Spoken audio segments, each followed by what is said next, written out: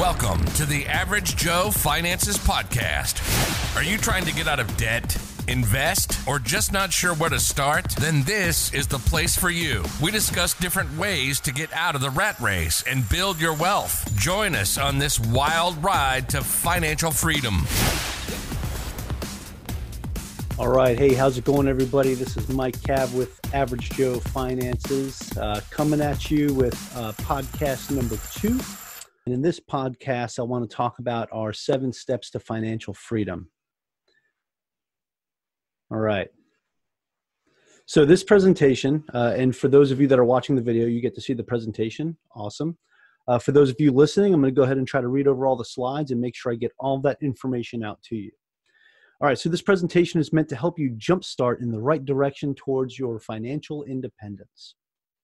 Okay, we've researched some of the most successful financial gurus and on how they've, reached their goals and what it is that they have used to be successful.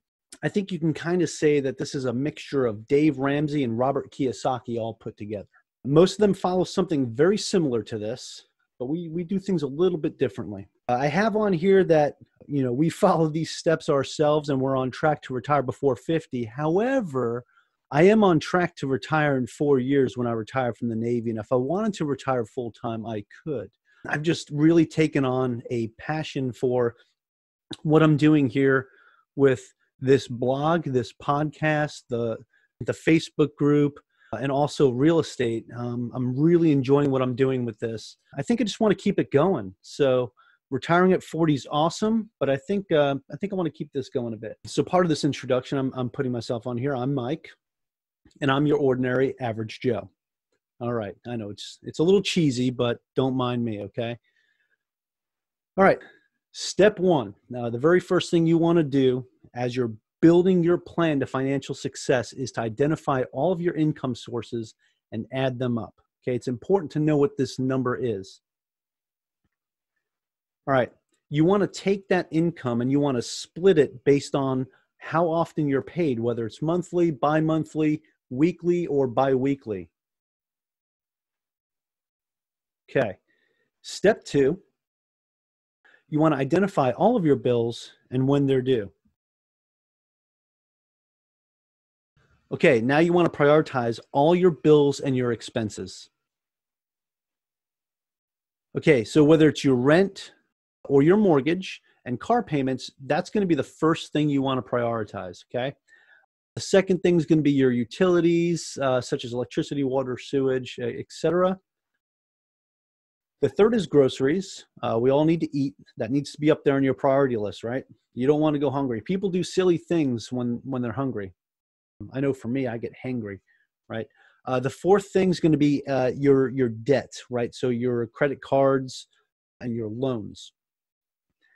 The fifth priority is going to be your nice to haves, right? So that's going to be your cable, cell phone. These are things that you don't necessarily need to have, but they're just a nice to have, right? Okay.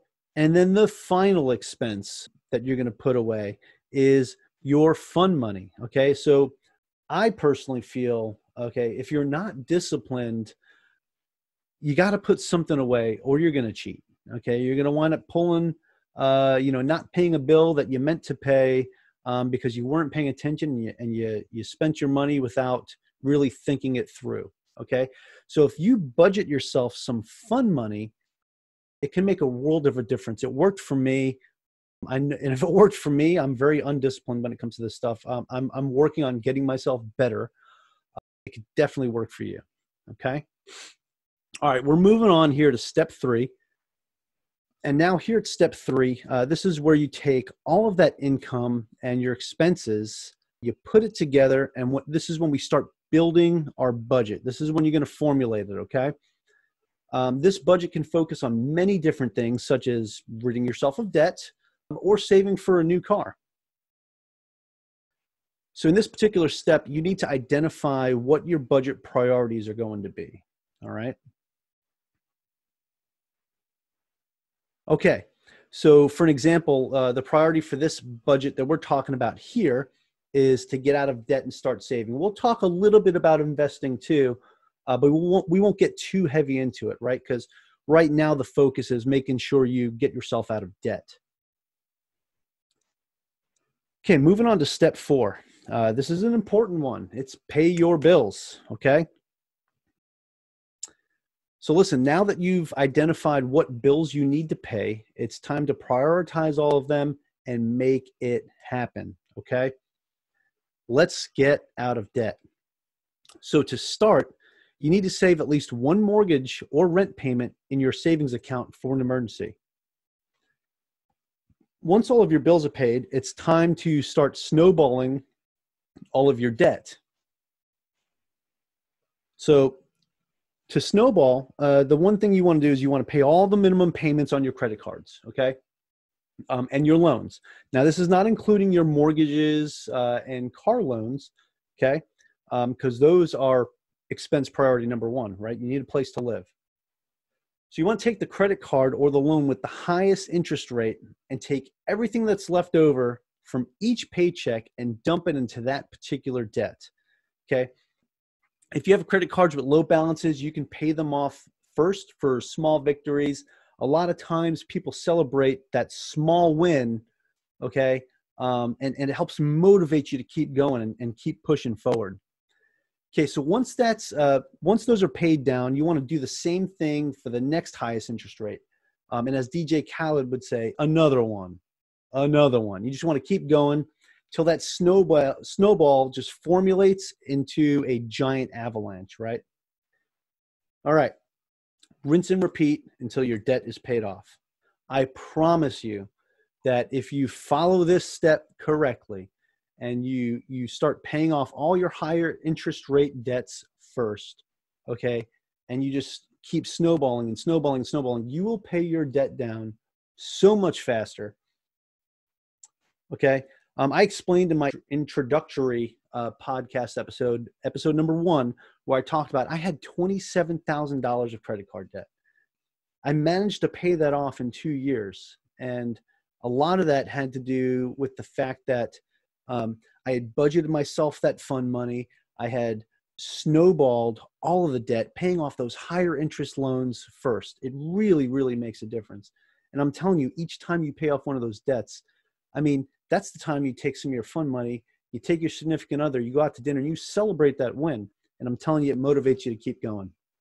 Okay, we're moving along to step number 5. Here we are. We're debt-free. This is awesome. Now it's time to start saving up your money, okay? Now you want to start treating your savings as a bill, and you want to pay that bill first. You want to pay yourself first. This is kind of where like the Robert Kiyosaki method comes in. So if you haven't read Rich Dad, Poor Dad, I'm going to give it a shameless plug here. Go read that book. It's a great foundation to get started.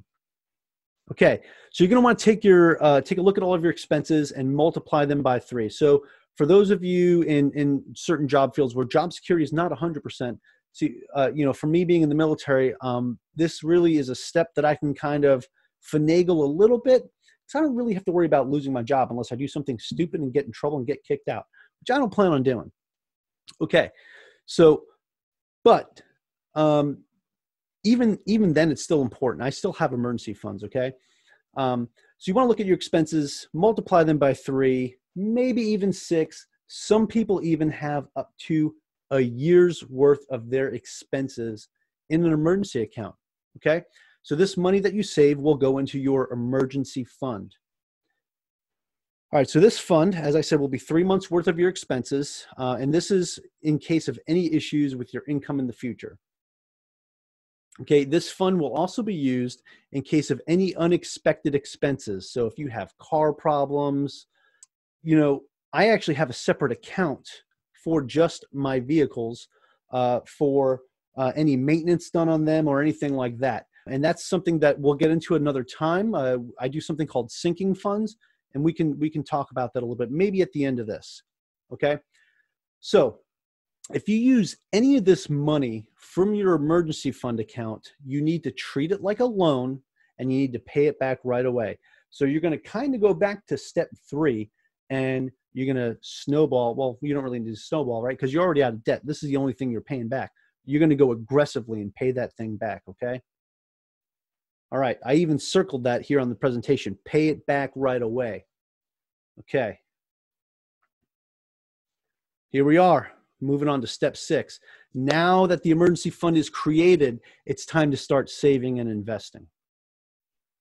From this point forward, you're going to start saving money for future things that you want to purchase, okay?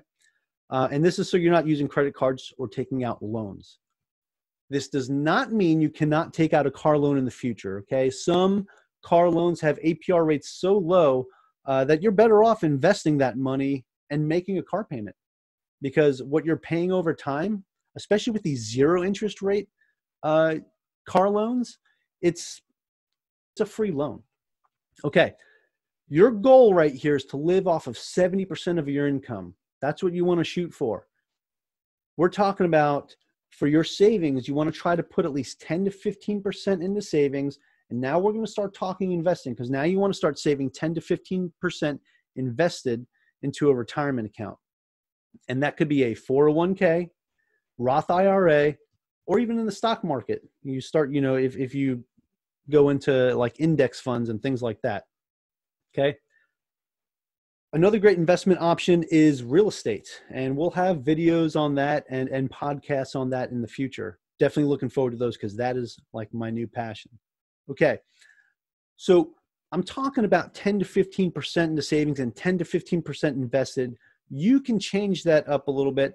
I think it's important to give back. Once you have yourself established, I really like the 10-10-10 rule, 10% into savings, 10% into investing, and 10% you give back, whether that's if you go to church and you want to tithe, that's tithing, or you're donating to charity. When you get yourself to the point where you're financially secure, being able to give back, not only does that feel good, but you're helping other people. And I really think that's important. It helps you push yourself harder, because you know that the more that you can do for others, that means you're doing well for yourself. Okay.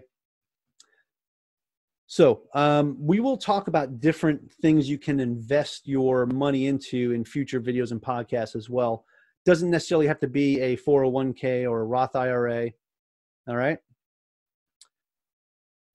So step 7, you're going to rinse and repeat with your budget.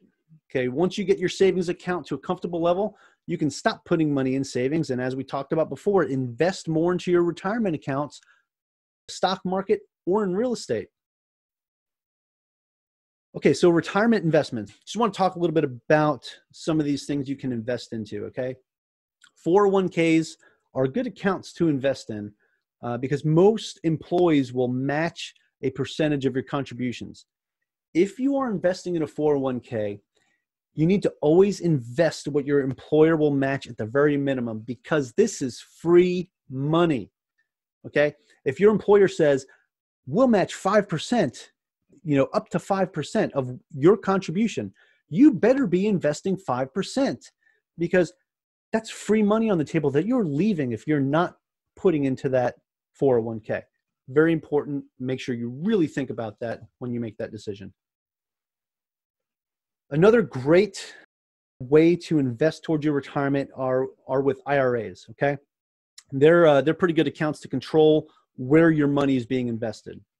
It's important to know the difference between a regular IRA and a Roth IRA. And I'm going to kind of just give a brief, just a little bit of information about that. So to keep it simple, when you take your money out, when you retire and you're withdrawing from that IRA, if it's a regular IRA, you're going to have to pay taxes on that when you withdraw that money. It's going to be based off of your current tax bracket. So I want to stress the importance of this, because when you're looking at your current tax bracket, when you're getting ready to retire,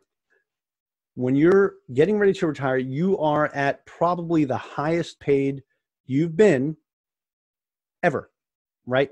You're getting ready to finally punch out. That means you are in your highest tax bracket ever if you are a W-2 employee. That the more money that you're making, that you're getting paid, the more federal income taxes you have to pay. That puts you at that higher tax bracket. Being at that higher tax bracket when you withdraw that money is going to hurt, because Uncle Sam will take their cut. Okay, and on the presentation here, I put, depending on your tax bracket, you can lose a small fortune to Uncle Sam, and that is no lie. Okay, with the Roth IRA, as you're making your contributions, you're paying your taxes on it first. Okay, so it's before that money hits your account, it's taxed. When you withdraw it, you will not be taxed. Uncle Sam does not get a cut of it because they already got their cut. Now, here you are at this higher tax bracket, withdrawing this money for your retirement and not paying a cent back to Uncle Sam. Pretty good deal, right? I know. Okay. So if you've made it this far and you can get through all 7 of those steps, congratulations. You have set yourself up for financial independence. If you found this presentation to be useful, please like and subscribe to our channel here on YouTube. Give us a like and a review on whatever area you're listening to this on with your podcast, whether it's Spotify, iTunes, Google Play, wherever you're listening to us. Okay. We plan to upload good content on all different aspects of financial freedom, from different ways to investing to good side hustles you can do to make a little more cash for investing and saving. So I want to thank you all for listening to us. Definitely check us out at averagejoefinances.com, facebook.com/averagejoefinances. We also have a pretty awesome community in our group. Check out our group page as well. So I believe it's facebook.com/groups/averagejoefinances. You can follow me on Twitter at AVGJOE_finances. Okay. And also on Pinterest, just Average Joe Finances. Hey, thanks again, everybody, for listening. I really hope you enjoyed this show, and we're signing out. Thanks for listening to the Average Joe Finances Podcast, your source for beating debt, saving money, and investing. Learn more at averagejoefinances.com.